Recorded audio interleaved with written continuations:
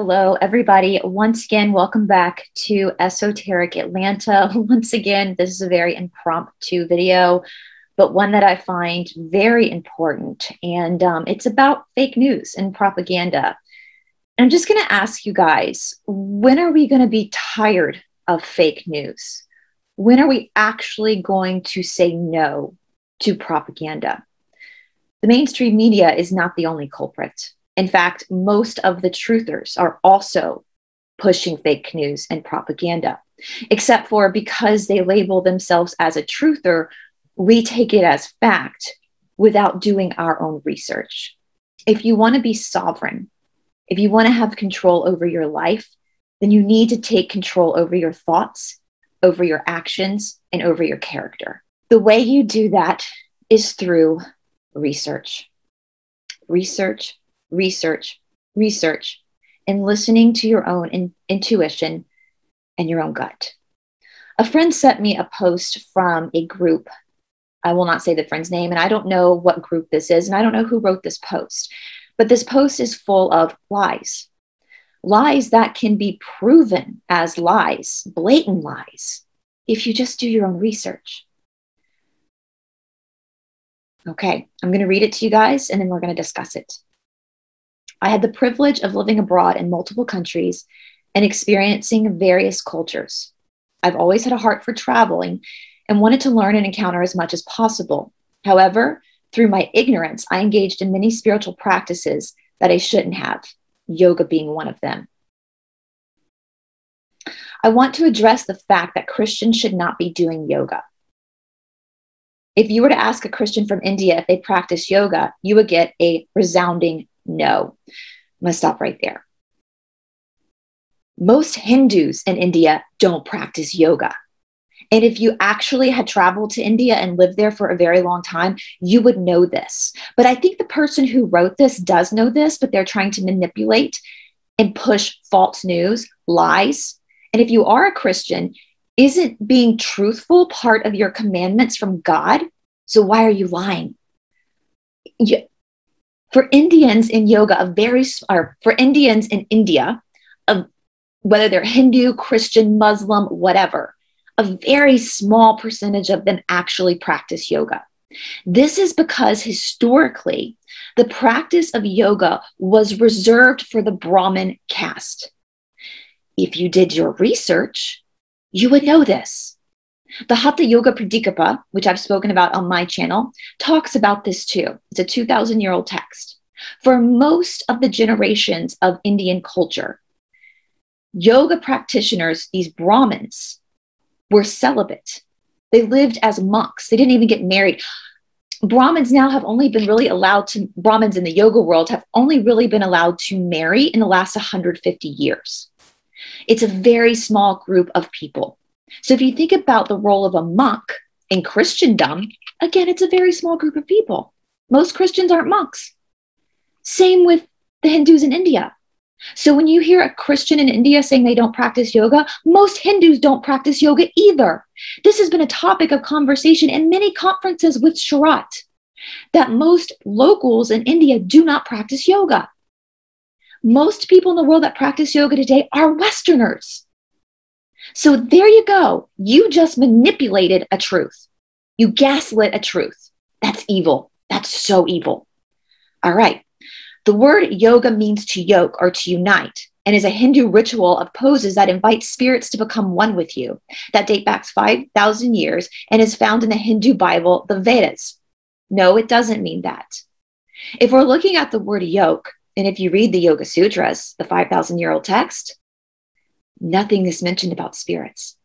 The only thing that spirit that is mentioned is God, the one God, not spirits. And when you look at the word yoke, you're looking at uniting yourself with God, the one God, understanding how your nature is your GPS system to see where you're attached to material things and nature instead of God. But the word yoga actually doesn't mean to yoke.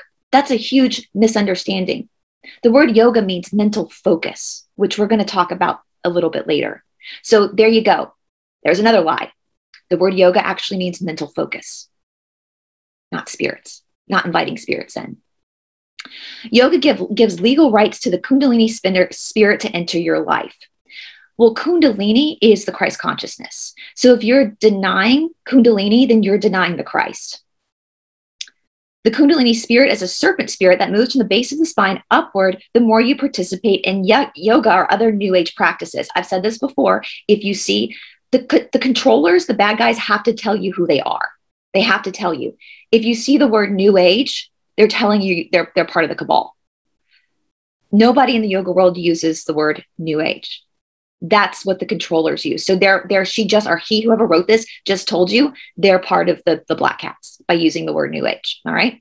It gets entwined with your neurological system. And when it reaches the crown of your head, it activates your pineal gland, causing enlightenment, and is sometimes referred to the third eye. However, this is why the Kundalini spirit is referred to as the false Holy Spirit. No, it's not. It tries to mimic the Holy Spirit's power. And we all know the serpent came to twist the truth and deceive humanity and pull us away from God. No, nobody calls Kundalini the false Holy Spirit. Only you do. Only you who are trying to derail people from their own spiritual work. And the serpent was created by God. This is so idiotic. Think about science. Think about photosynthesis. I know everybody watching has studied photosynthesis. We studied it in the 9th grade. Darkness can't create anything.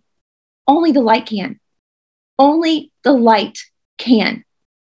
So serpents, snakes, goats, owls were created by the same creator who created you. It's not their fault that the cabal tried to invert them. But Kundalini is described as a serpent because of the way it moves, but it's not. It's the Holy Spirit. It's the Christ consciousness. All right. Let me go on. So if you're a Christian taking the part in yoga, the Hindu ritual of yoking yourself with spirits, ask yourself, does this sound like something you ought to be engaged in? Should you really be yoking yourself with a serpent? Again, nowhere in the Yoga Sutras does it talk about you engaging with spirits. Stop lying. This is full of pathological lies. And your God in Christianity tells you not to lie. So riddle me that. Why are you lying? I'm so sick of these people in the truther community. There's a ton of them who lie about everything. They just lie. It's a lie. And you don't have to take my word for it. Read the Yoga Sutras. Read the Hatha Yoga Pratipika. Show me where it talks about spirits, because it doesn't. As a Christian, we are the temple of the Holy Spirit, and the Bible is very clear that we are not to worship other gods or enact idolatry. Oh, like the way Christians worship the Bible? That idolatry? Unfortunately, by doing yoga poses, you are knowingly or unknowingly participating in the worship of other gods and goddesses, giving them legal access to take control of aspects of your life. I know some of you think you're just doing exercise, but you can't separate yoga from its Hindu roots. Yes, you can. Unfortunately, you need to repent and ask the Lord to set you free. You are not worshiping other gods in your yoga practice. And yoga transcends all religions.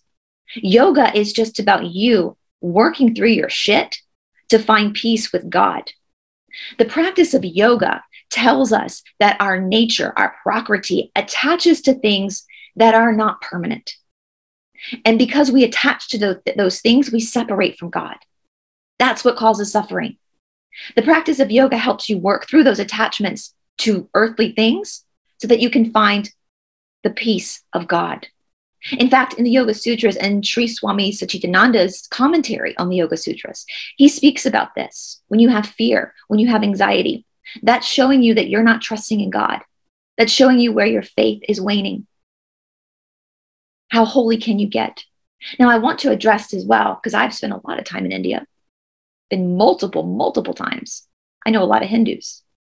Not once has a Hindu told me that I'm going to hell for not believing what they believe. Not once has a Hindu threatened me. Not once has a Hindu made me feel like I am inadequate in the presence of God. Not once. Every Hindu I know, every Hindu I've come into contact with has treated me like an equal, has treated me with respect, has treated me with grace. They're living and breathing examples of what a loving God looks like. But multiple Christians have threatened me, and multiple Christians are out there telling people they're going to go to hell for not believing exactly what they believe, perpetrating this fear. Hindus never perpetrate fear, but Christians do. How much blood is on the hands of the Christian faith? What about the Crusades, the Inquisition? Do you know that there are more body counts in Christianity than any other religion in the world? How dare you?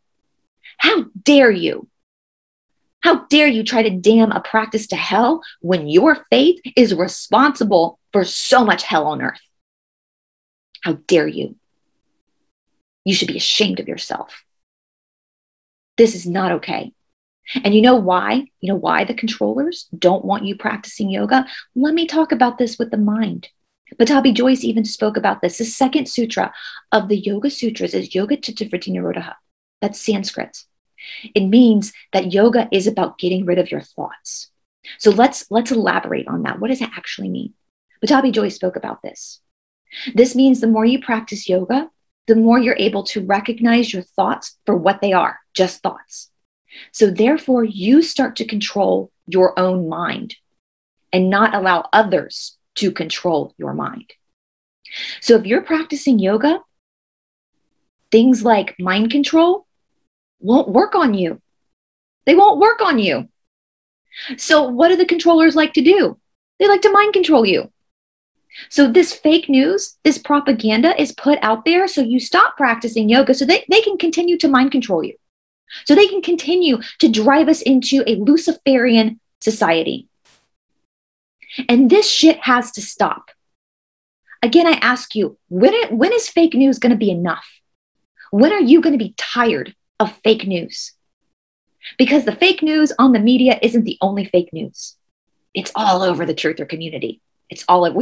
In a video I released that's releasing earlier today, I talked about junk conspiracy. This is junk conspiracy. That's all that is junk conspiracy. It's junk. And you have the power to reject that by doing your own research. Don't take my word for it. Read the Yoga Sutras for yourself. Read the Hatha Yoga Pradikapa for yourself.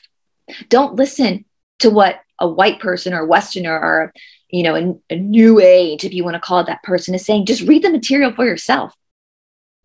Read the Vedas for yourself. Read the Upanishads for yourself. Understand what Kundalini is for yourself. It's Christ consciousness. So if you deny Kundalini, you are absolutely denying the Christ. That's just from research. Research it. Stop letting this cabal control us, even in the truther community, because most of the truther community is cabal. They're trying to derail it. They're trying to derail our ascension. Now, I think a lot of people love this stuff. This is just my opinion, because they have a lot of hate in their heart. They have a lot of hate in their heart. The person who wrote this obviously has a lot of hate in their heart, in my opinion.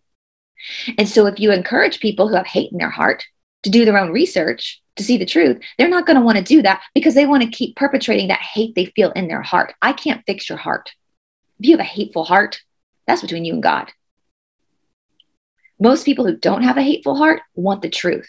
People who don't have a hateful heart want to do their own research. People who don't have a hateful heart don't want to condemn others like this person is doing. So start doing your research. This is a lie.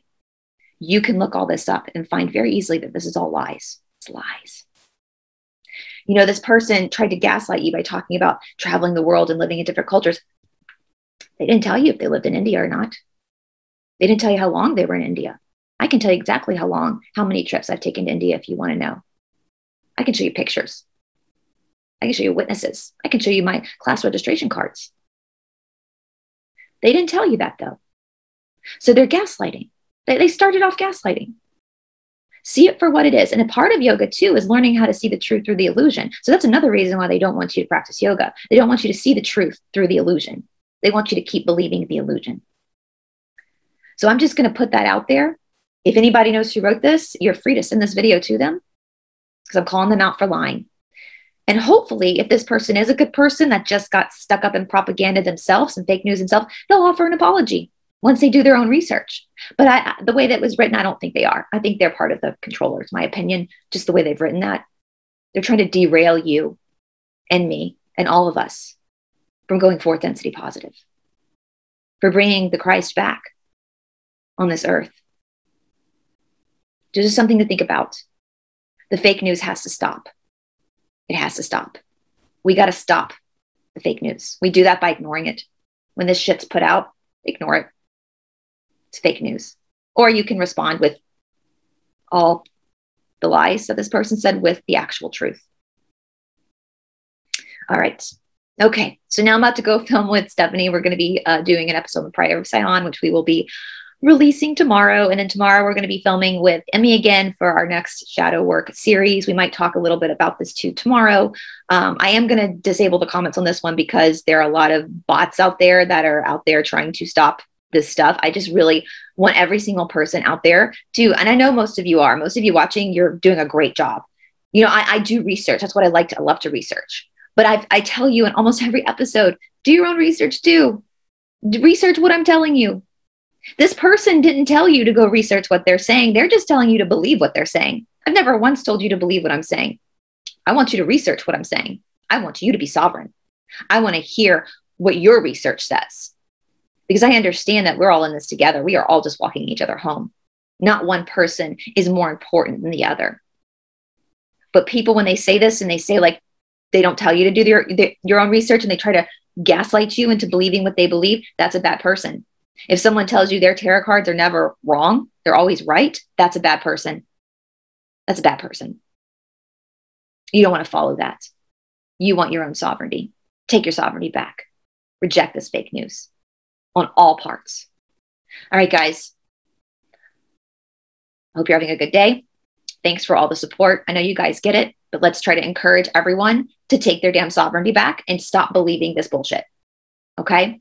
All right. And to all the Hindus out there and all the Brahmins out there, on behalf of this person, I want to apologize to you for this terroristic, violent thread, whatever you want to call it. I want to apologize to you. I know the truth. I've experienced you. I've researched. You're wonderful people. You've been nothing but kind to me. You've never made me feel like I was anything less than you, even though I'm a Westerner, even though I'm Anglican. You've never made me feel that way. You've always welcomed me into your homes. You've always welcomed me to your homes with food. You've given me gifts. You've hugged me. You've helped me. And not once did you ever try to scare me into submitting to your culture and to your beliefs. And that, in my opinion, is the true face of God. The true face of God is not terror. It's not fear. It's love. And that is what the Hindu people have shown me, is love and respect. And so for the Hindu people, I do want to apologize for that. That's not how most of us think of you. Most of us love you and we respect you. And I, for one, am incredibly grateful for this practice that your ancestors created, because it has changed my life. It has given me purpose. It has helped me understand my own suffering, my own sorrow. It has brought me closer to God. And I thank you for that. I thank you for sharing that with the world.